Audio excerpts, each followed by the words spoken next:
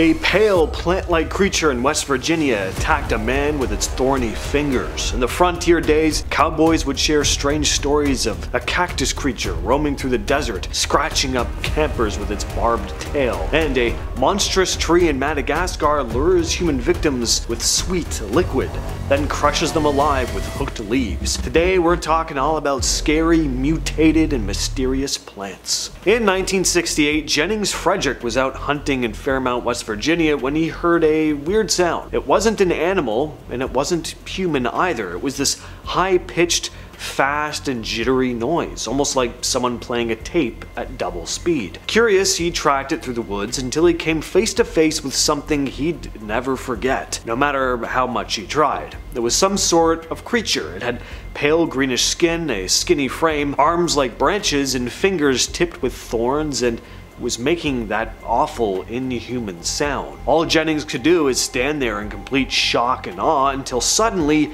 he could hear the thing talking. Not out loud, but in his head. "Don't be afraid.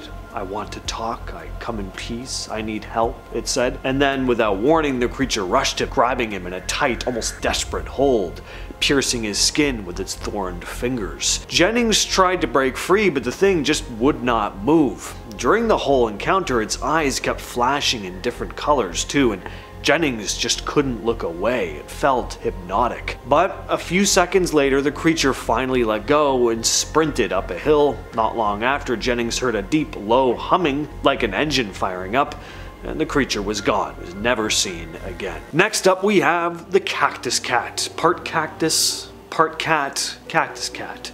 Stories about the Cactus Cat go way back to the old frontier days. Cowboys swore they'd seen this odd plant-like cat creature in the deserts of California, New Mexico, Nevada, and parts of Colorado. They said it looked like a bobcat, but with cactus-like spikes instead of fur, sharp bones sticking out of its front legs, and a tail that split like a tree branch. The thing didn't hunt prey or stalk travelers. Instead, it had a strange obsession with cacti. It would come out at night, slice open cactus plants with its claws, let the sap drain out. And then the next night, it'd come back and drink the fermented liquid, basically cactus moonshine. That's when the thing would appear intoxicated, would stumble around and wail into the dark. People said its cry was eerie and sad, and its bones, it would make this dry, scratching noise when it moved. It wasn't usually aggressive toward people, but there were stories of folks waking up with scratches and welts like the creature had swatted them with its barbed tail. What you're looking at here is one of the most feared creatures in all of Japan, Korea, and possibly all of North America. This is the flying flesh carrot,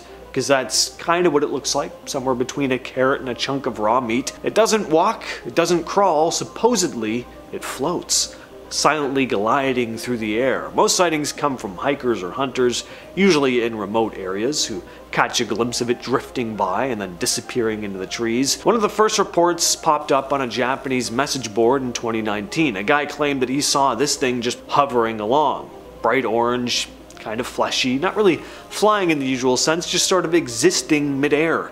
And someone else replied saying his sister caught something similar in a photo taken in Korea, but he said it looked less like a carrot and more like a blob of meat. But just what in the hell is this fleshy carrot horror? No one knows. Back in 1874, a story came out that lit up newspapers around the world. It was written by a guy named Edmund Spencer and featured a letter supposedly written by a German explorer named Carl Leech. According to this letter, Leech was deep in Madagascar when he came across a tribe called the Makotos, who, according to him, were not exactly the welcoming type. They quietly led him through the jungle until they reached a strange-looking tree, and that's where things got very dark. Leech described the thing like a giant pineapple with huge hooked leaves and a pool of liquid at its center. Then came the horror show. The Makotos forced one of their women to climb the tree. She drank from the liquid, and immediately the tendrils snapped to life and wrapped around her, crushing her like a snake. She screamed, then choked, and then the tree started oozing bodily fluids down its trunk. Leech claimed he stuck around and studied the tree for weeks, said he found smaller versions of it, said he even saw one eat a lemur. The Ya-Te-Veo was first written about in 1887 in Land and Sea by American journalist and author J.W. Buell.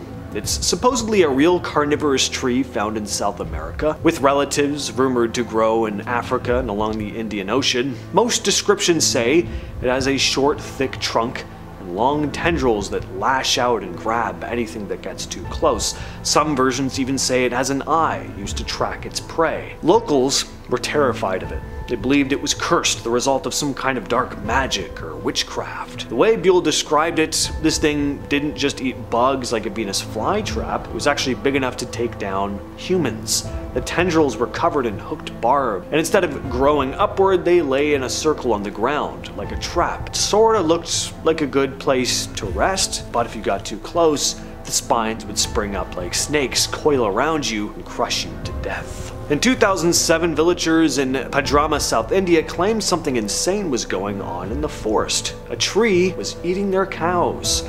Farmers had noticed cattle returning home without tails. Some of the cattle were just missing entirely. Then one afternoon, a cow grazing near the forest was suddenly yanked off the ground by what witnesses described as living branches. The animal screamed and thrashed as the herder ran back to the village in a panic, and a group of people returned with axes and machetes. By the time they got there, the tree still had the cow, but they managed to beat back the branches and rescue it. The tree, according to villagers, went limp after being struck. Locals call it Pili Mara, which means tiger tree. They've had stories about it for years. Forest officials did acknowledge that reports had been made about cattle injuries and missing animals, and said their staff even came across a partially cut down tree in the same area, one that seemed to match the descriptions. A few years after the 2011 Fukushima nuclear disaster, some strange photos started making the rounds online. They showed flowers, specifically daisies, growing in these weird, unnatural shapes. The petals were fused together and the stems looked thick, stretched and twisted like someone had mashed a bunch of flowers into one. It's a condition called fasciation, where the plant's growth hormones go haywire and cause it to grow in weird ways. These mutated daisies were found roughly 100 miles from the Fukushima site, and it didn't take long for people to blame radiation. After all, this was one of the worst nuclear disasters in recent memory. Mossman is one of Florida's lesser-known but creepiest cryptids. Described as a tall humanoid about 6 to 7.5 feet, its entire body is covered in what looks like moss. Almost looks like a walking ape-like bush. The first reported sighting was in 1978. A couple was relaxing on the beach when they spotted what looked like a man in a raincoat lying by the rocks. They ignored it until it stood up, and that's when they realized that it wasn't a coat. What they thought was fabric was actually moss, growing straight out of the thing's skin. It also had bright red eyes which locked onto them. The couple rightfully hopped to their feet and bolted. Later, the only thing left behind where the strange creature had been was a clump of Spanish moss. That kicked off a string of sightings over the next 2 years. People reported seeing its head rise from the ocean mist or spotted it drifting through the trees in parks. It was seen in places like Red Reef Park, Hillsborough Beach, and West Palm Beach. Closest call came in 1980. When an elderly couple saw something hidden in the bush during an evening stroll at Red Reef. Well, the woman leaned in, and the thing turned and locked eyes with her, and they were glowing red, staring right through her. The couple ran for it. There haven't been any major sightings since. Till this day, no one really knows what people were seeing. This one comes from deep in the Nicaraguan swamps, a plant known as the vampire vines, just as horrific as it sounds. The original story was published in Lucifer magazine back in 1891, from a report by a naturalist named Leroy Dunstan. He was out collecting bugs and plants when his dog suddenly started crying out nearby. He ran over and found the animal tangled in what looked like thin, rope-like vines. The plant's branches drooped like a weeping willow, but there was this black, sticky substance oozing from the stems. It was kind of like sap, but darker, almost like tar. He tried to cut the dog free, but as soon as he touched the vine, it turned on him. The tendrils seemed to reach out, trying to latch onto his skin, and wherever it touched, it burned. Blisters formed almost instantly. His dog managed to survive, but was covered in little bite marks. Dunstan later said that the locals called it Devil's Snare. and that others had actually been killed by it. He tried to take a piece of the vine home, but the thing died during the trip and it started rotting. It smelled so bad he had to throw it overboard. Chernobyl's radioactive fallout didn't just poison the ground, it changed the way things grow. Inside the exclusion zone, where humans mostly stay out, researchers have been quietly planting and studying crops to see how radiation still affects life. One of the biggest surprises is wheat. The seeds looked normal, but what happened after planting was anything but. Scientists found that wheat grown inside the zone was mutating at a rate up to 6 times higher than normal wheat. Some plants sprouted weirdly fast, others barely grew, some had odd shapes or stunted roots, others were completely sterile. These weren't caused by heavy doses of radiation like you'd get in an accident, this was from long-term, low-level exposure in the soil, the air, and the water. So the wheat's DNA got scrambled, not enough to kill it outright, but just enough to confuse the signals that tell it how to grow.